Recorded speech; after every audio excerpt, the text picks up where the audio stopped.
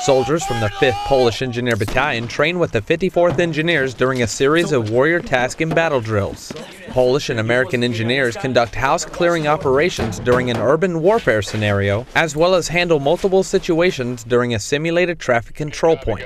Sergeant First Class Woodrow Hawthorne explains the importance of international partnership training. It's absolutely vital that you get any type of international partnership training before you go downrange, just so that it's not something that you have to jump right into in a combat environment and try to improvise and adapt and lay on systems that will be successful while you're under enemy pressure. The 54th devised this training to prepare their Ready Platoon, which is formed of soldiers that are on standby for deployment to assist with the battalion's companies that are already serving downrange.